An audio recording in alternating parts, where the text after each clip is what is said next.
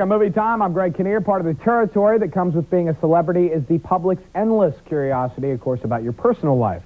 This leads to a lot of incorrect information from reporters who don't do their homework. As a matter of fact, in a recent interview, Paul McCartney talked about some of the labels that have been hung on him unjustly.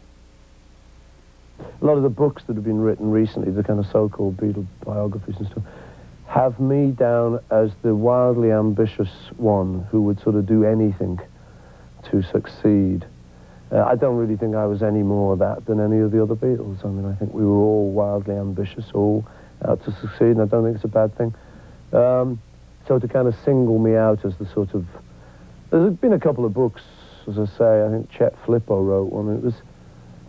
The trouble is, I don't read these books, so I can't really talk about them, but I just see bits in it, you know. I noticed the last chapter was McCartney alone. And it's like, he's got no friends, no one will talk to him. And we continue now with another creative collaboration.